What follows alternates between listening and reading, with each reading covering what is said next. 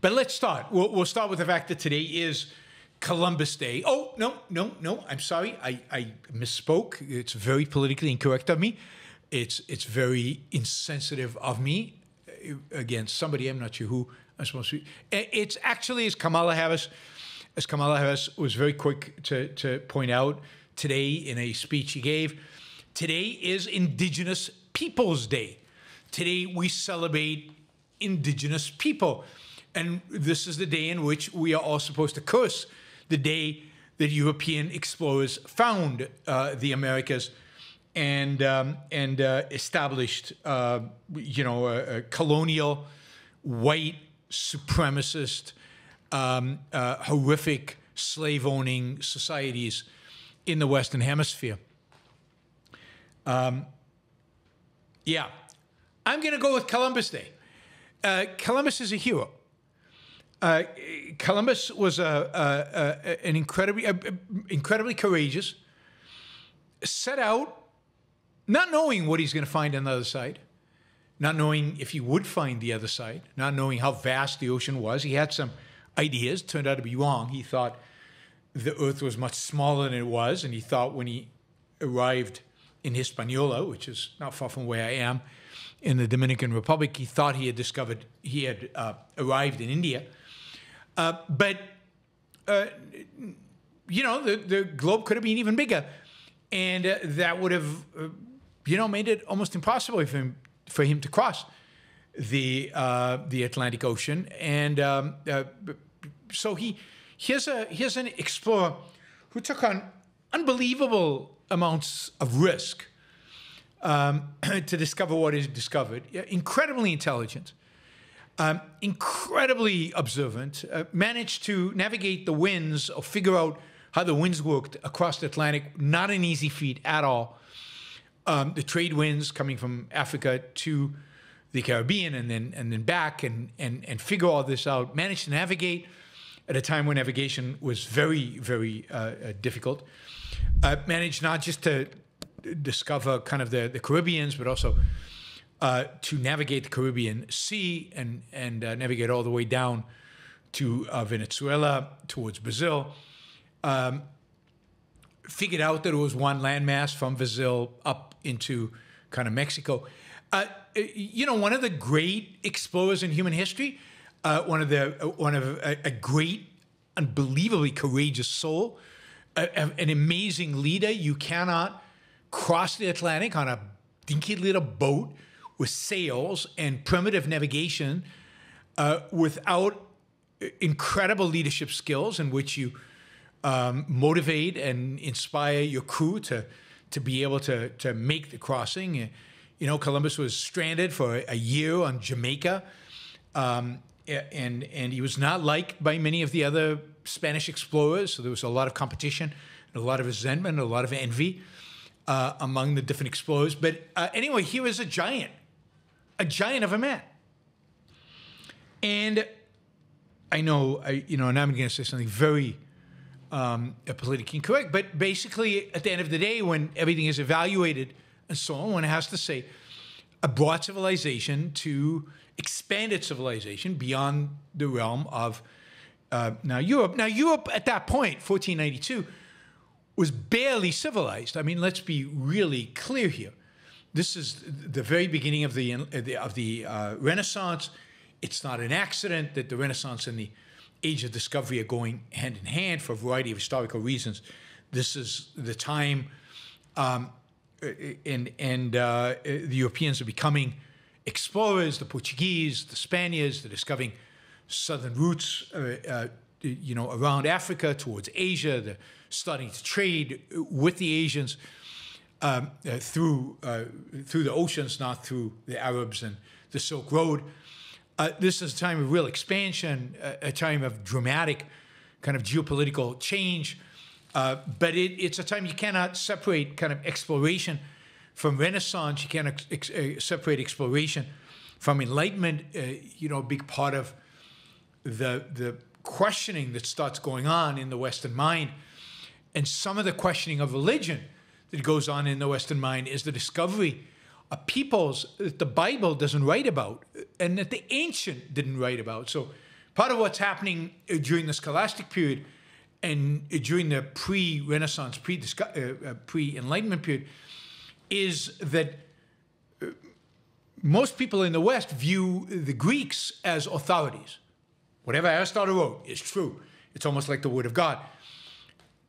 And yet the ancients, the Greeks, the Romans didn't write about a land on the other side of the Atlantic Ocean. They didn't write about those peoples. They didn't write about those cultures. And yet there were people here who didn't believe in the same God. And it opened up. It opened up the mind to the possibilities of what was possible in the world. It opened up,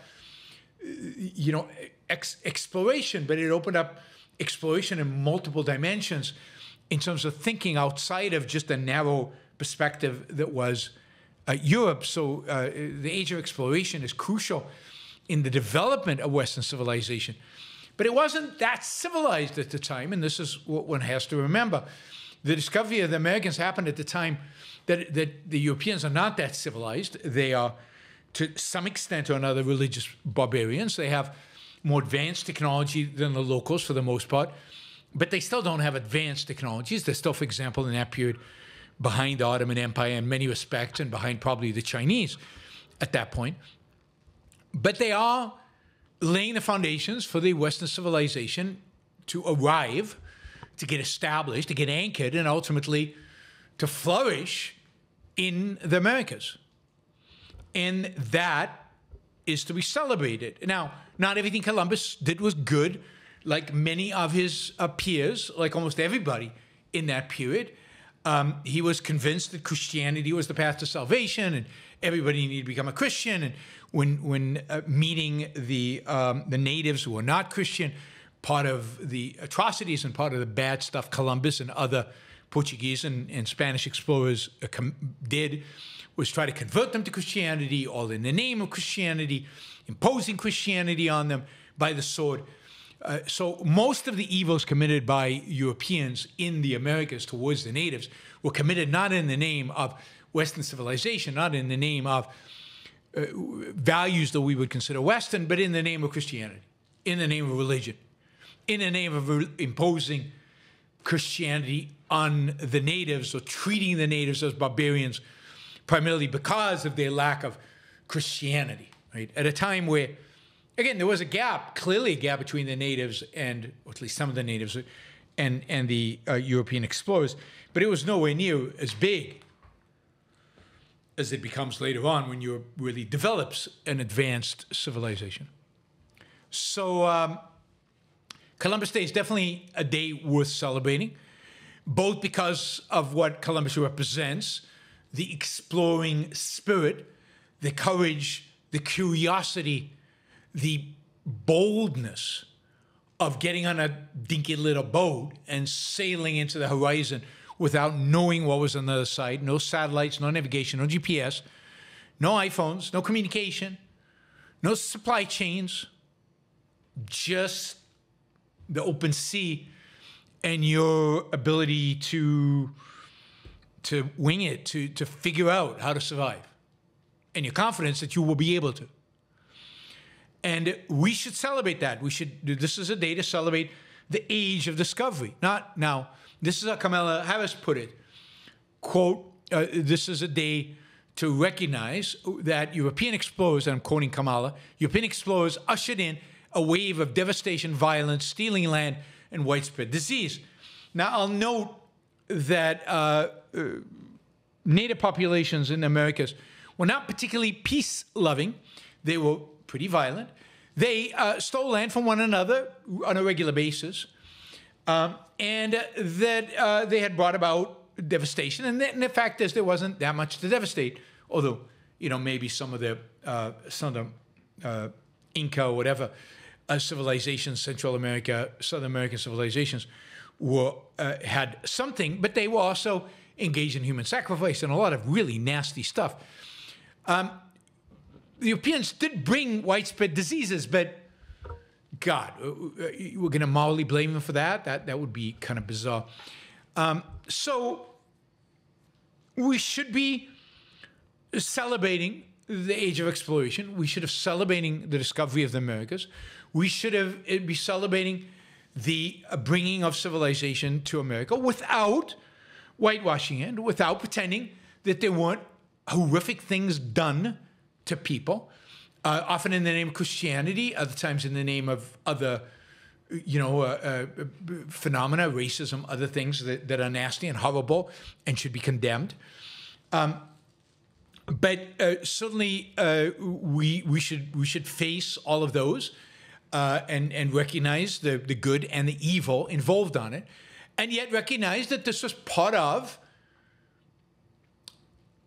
advancing, part of progress, part of moving forward was exploring, discovering, and you cannot have an advanced civilization that is not interested in, is not curious about other worlds, other places, and wants to push the frontier of knowledge, push the frontier of human exploitation of nature, of the world out there. And we should definitely celebrate that.